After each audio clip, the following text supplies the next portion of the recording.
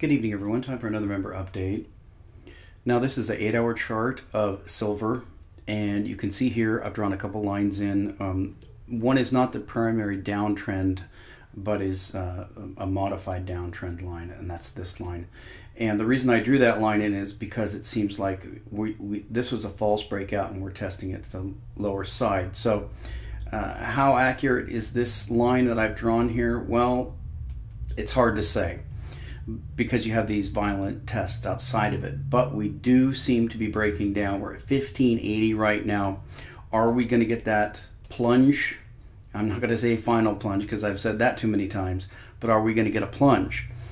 And if we do, then that's going to be a fantastic buying opportunity. Now, the question is going to be, will there be anything left to buy? Well, I hope so. I checked Provident again, and after I had bought mine, and actually mine were JM Bullion, but after that I checked them again. Provident got in another 1,000. Those were gone. They got in another 1,000 now, and you can see they're at 990, 1243. So that's very interesting too, because you can see here. I don't remember the video, but I think mine were 1204, something like that. And this is another thing that you see them do when we have spike lows, is that they stop dropping the prices. I mean, they're supposed to be hedged, and they're supposed to be protected in the futures markets, but there's a lot of risk there. So they may or may not be hedged. We really don't know. But we do see that the price is kind of stagnating here as the price of silver drops. So that might be at the end, maybe not. We don't know where they're sourcing these from, but they're moving quite a few.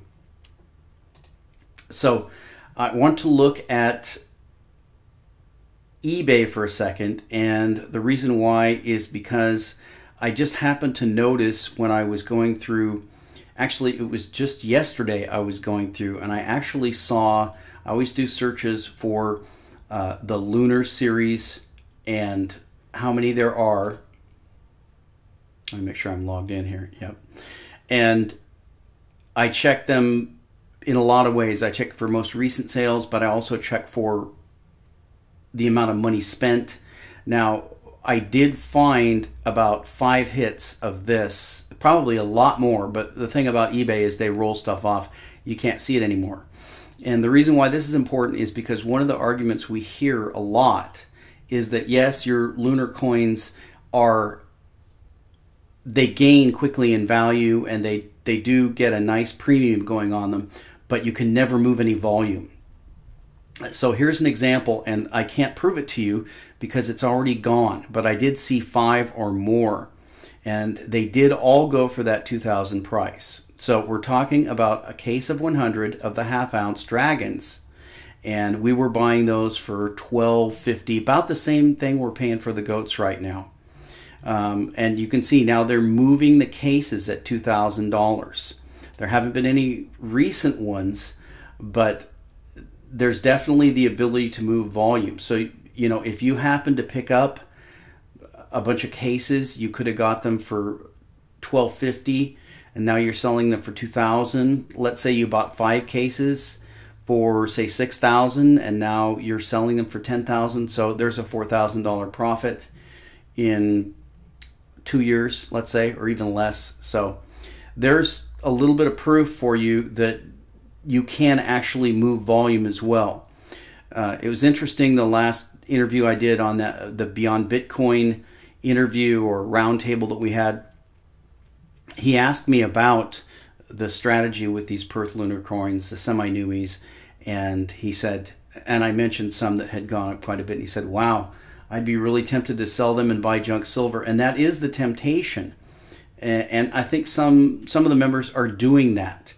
But then again, we don't know how high these are going to go. Some of the ones like the rabbits and the mouse, some of these half-ounce coins are $50, $60, $70, $80. So I can just tell you, personally, I have never pulled the trigger on turning around and selling them, partly because I don't want to deal with any tax consequences, but also because I don't think this run-up is anywhere near over. I think that these Lunar Series coins have such a huge potential that a double in 2 years is really nothing. It's nothing to compared to what can happen. So that's what I've done. I'm not sure what the members have done, but even the members who have bought boxes of these for the $12, $13 price, turned around and sold them for $20, they've done very well and got a lot more silver. So either way you play it, you're doing great. Now, let's look at the story of the night. I wanted to dig deeply into this one. This is a story that was on Zero Hedge, and this is a index that a lot of people cite. This is the GSCI. So for those of you who aren't familiar with it, you have two major commodities indices. You have the COMEX. I don't remember the name of that one. And then the alternative one you have here is the GSCI. And this is about the GSCI Industrial Metals Index. So the GSCI is actually broken down into all the commodities, and we're going to look at the breakdowns here. That's where it's going to become really interesting. But let's read this story. This is from Dana Lyons. On March 5th, we noted that the S&P GSCI Industrial Metals Index was, quote, hanging on the precipice of a major long-term support level. At the time, the global deflationary spiral was reaching its nadir as all matters of commodities and pricing metrics were reaching multi-year lows. Not coincidentally, the US dollar was soaring at the time to new 12-year highs. The concern with the industrial metals space threatening to break down was the inherent message vis-a-vis the global economic outlook. As we stated in the March post, it makes sense that pricing of industrial metals like aluminum, copper, nickel, zinc, etc. would make for a decent barometer of economic strength. These metals go into the manufacturing of myriad of products, thus their pricing, i.e. a sign of the level of demand for these metals, is a tip-off to the level of global economic demand present. The failure of the industrial metals complex to hold key support would appear to us to bode ill for the global economic outlook. The key support level threatening to give way was the 61.8% Fibonacci retracement near 307 of the rally from 2009 to 2011, to which the index had recently dropped. That level at the time had held for several days, confirming its relevance and perhaps significance as a support level. We had seen the price of crude oil as well as the comprehensive CRB commodity index, that's the index I was referring to, I'm sorry, the CRB commodity index, break their own such 61.8% Fibonacci levels en route to major collapses. However, we also saw copper hold its similar level, so it appeared that the industrial metals could go either way. Considering the lack of any bounce at all off the 61.8% level, the chart had the looks of a continuation pattern. Thus, our suspicions were that the index would eventually break down. Well, our suspicions were correct for one day on March 18th, and it goes on. So I'm not going to read the rest of this because it's kind of an Elliott wave thing. I don't really agree with that. But the main point here is that this GSCI, Goldman Sachs Commodity Index, Industrial Metals Index, is breaking down. Now, I wanted to take you to the Wikipedia entry for the GSCI. And this is important because the first thing you want to look at is the components and weights. That's the thing you're going to ask first thing off. And I pulled up a whole bunch of stuff when I was researching this. I pulled up PDFs that were 150 pages, and I just had a simple question. What is the weighting? I don't really care all about these complex metrics. I want to know what weighting you're giving each of these commodities. Well, this chart is the best because this not only gives you the separate breakdown in the different indices, but it also gives you the total breakdown of the entire index.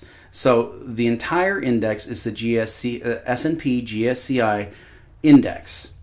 Now, you can see right off the bat the incredible overweighting of energy in this index. That's going to be the first thing that stands out when you look at it. So when you look at the overall commodities index, the GSCI, it is 80% energy, okay? And then industrial metals are 6%. Precious metals are only 2%. Agriculture is 10%, and livestock is 3%.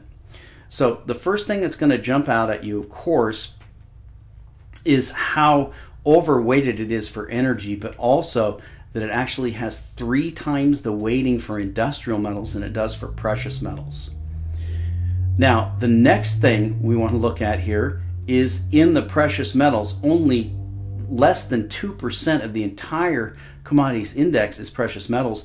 But now we see that among the precious metals, gold has a 1.58% weighting and silver has only a 0.23% weighting. Now, that is interesting just on its face, because that is a 6 times difference. There's a 600% higher weighting for gold than there is for silver. And that would be something that you would think would be, okay, well, that might be representative of precious metals because that's representative of investment demand because of central bankers and things like that. But the thing that you would wonder about is, why is silver only under the precious metals? Why isn't silver under industrial metals? Silver is one of the most important industrial metals, but it's not listed at all as an industrial metal. Gold is an industrial metal as well, but not nearly so much as silver. So if you hark back and think back to the FOFOA video that I just did, where he's saying that when the collapse comes, silver is going to collapse to a 20,000 to 1 ratio to gold. And that's because the industrial demand is going to collapse. That's very interesting when we think about that. Not only are the precious metals underweighted, but the precious metals that are underweighted, silver is underweighted 6-fold to gold. And silver is not listed as an industrial metal. So that ought to tell you right there, this index is rigged. It doesn't mean anything. I can't tell you what the chart would be if this index were honest, if this were a real index that weighted things based upon their actual participation in the economy. But again, this is Goldman Sachs, so they're not going to tell you the truth. So let's dig further into this and go to the Kitco spot prices. This is something I go to a lot, and it's very important. You should check it too. Keep in mind that we have a weighting in the industrial metals. We get 2+% for aluminum, almost 3% for copper, but we only get 0.3, 0.6, and 0.8 for lead, nickel, and zinc. So lead, nickel, and zinc combined aren't weighted as much as either copper or aluminum. So let's go and revisit these. Again, what I do when I'm visiting these charts is I look at the metal and go to the 5-year chart.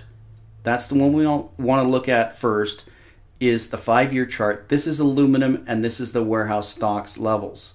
So on a 5-year, you can see that aluminum has, the stocks have dropped dramatically. So of course, we're going to try to correlate the stocks with the price. Now, aluminum is not a metal that is going to be correlated at all with the precious metals. You don't mine aluminum in the same mine that you mine gold and silver. The two most highly correlated are going to be copper and zinc, and then lead's going to come in third. We've covered that before. So on our aluminum stocks, you can see that we've been falling since 2013. We want to go and check the aluminum price, and we can see the 5-year aluminum price. We're going into new lows. So that makes sense. Aluminum is dropping in, the warehouse stocks are dropping. The spot price is still dropping, but at some point we can expect a turnaround in this. Now let's look at copper. That's what they call Dr. Copper. Here is the 5-year copper spot price, and you can see that copper is indeed going into new lows. And here's the 5-year warehouse stock. So we don't have a shortage of copper, but again, we don't have a massive amount of copper. So those are kind of inconclusive. Let's look at lead. And the 5-year lead spot price, you can see, looks like lead is going to be testing new lows. And here's the lead stock. So you can see that the lead stock is actually dipping to new lows. Here's nickel. Now, nickel is important because, as I pointed out before, nickels are something that you can buy that are a sure thing investment, because you can always sell them for a nickel, but they may end up being worth a lot more than a nickel. You can see the nickel price is dropping. There was a point there back here in 2011 when a nickel was worth about 8 or 9 cents a piece. You can see it's dropped dramatically from there. So you have to go to coinflation.com and check those. Here are the nickel stocks. You can see that the nickel stocks are absolutely through the roof. Now, this is one of those outliers, one of those anomalies. You're going to have to ask, why would the nickel stocks be absolutely through the roof while the nickel price is continuing to fall? That's something that is hard to explain, and you have to think about industrial metals and precious metals at the same time. This is a relationship that's very difficult to understand, because you have to understand whether a mine is a primary precious metal mine or whether the mine is a industrial metal mine. Why are they mining? Well, that's a hard question to answer, because we don't really know why they're mining. Some of them are mining their companies right into bankruptcy. A lot of these companies, they'd be better off to just take their working capital, put it into an investment, and wait until prices recover. But that's not how things work, and we know the boards are stacked, so these things are hard to explain. The last one is zinc. That's also fairly highly correlated with the precious metals, and you can see here the 5-year zinc chart is just pretty much sideways. So let's look at the zinc stock. So we're kind of going lower. You can see we had, what is that, 12 million or 1.2 million. We're all the way down to 400,000. So that's about a 2/3 decrease in the warehouse stocks of zinc. So looking at these, it's kind of inconclusive. You can't really draw a conclusion at this point. It's strange that you have the warehouse levels of certain of these metals very, very high, some of them very, very low. The prices are kind of sideways. What is going on? Well, I can't tell you exactly what's going on, but I can tell you that they're not real markets anymore, because the government, the Fed, and the bullion banks are interfering in these markets, and that's why you have these strange anomalies. You have companies that are going bankrupt as they mine precious metals. You have no more primary silver mines, or virtually no more primary silver mines. You have this bizarre weighting of silver at only 1/6 the value of gold in the index, and yet silver is far more of an important industrial commodity, and it's not listed at all as an industrial metal. But that's not surprising, because it's Goldman Sachs commodity index. So the bottom line in all this is that silver is manipulated, gold is manipulated, not quite to the same extent as silver, but these manipulations cause all kinds of strange price anomalies, and it affects the industrial metals, it affects the precious metals, it affects the physical prices, it also affects the paper prices and the fake paper investments like SLV and GLD, and it causes huge changes that wouldn't normally be there, and it causes the bankruptcy of a large number of mining companies, because the feds are interfering in mining, they're interfering in all of this, and we don't have free markets anymore. So the upshot of all of this is that silver is not only underweighted, the precious metals are not only underweighted in the commodities index, but silver is underweighted 6 times in the precious metals index, and that tells you that they do not want the price of silver to affect the index one way or the other. Now, that's a good thing in a way, because when, and I believe it's when, not if, when silver makes a significant price move to the upside, it's not going to be reflected in these indices. Silver could go to $100 and you wouldn't even see a blip on the radar screen in that index. And I think that's why it's designed that way. Ultimately, it's going there. We have to pick up as much physical as we can. If we get this rollover to new lows, then that's going to be a fantastic time probably to pick up the rest of those half-ounce goats. And if those run out, the next one's going to be the 2-ounce goats at about $43. And we'll talk to you next time.